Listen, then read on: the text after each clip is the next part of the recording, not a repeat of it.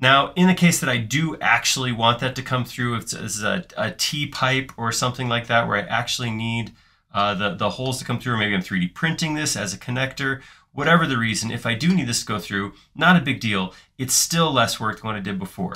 So what I'm going to do is I'm going to use push-pull again. I'm going to bring it all the way through to the middle here, so that this should tie in right to the end there, edge. Perfect. And then what I'm going to do is I'm going to do a group select. So I get this face, and of course this face. And I'm going to grab this face right here. So all the pieces that should intersect, I'm going to select them all, right click and say intersect face with selection. And now it's just a matter of cleanup. If I delete this edge, and I select this and delete it, I now have two pipes that completely tie together.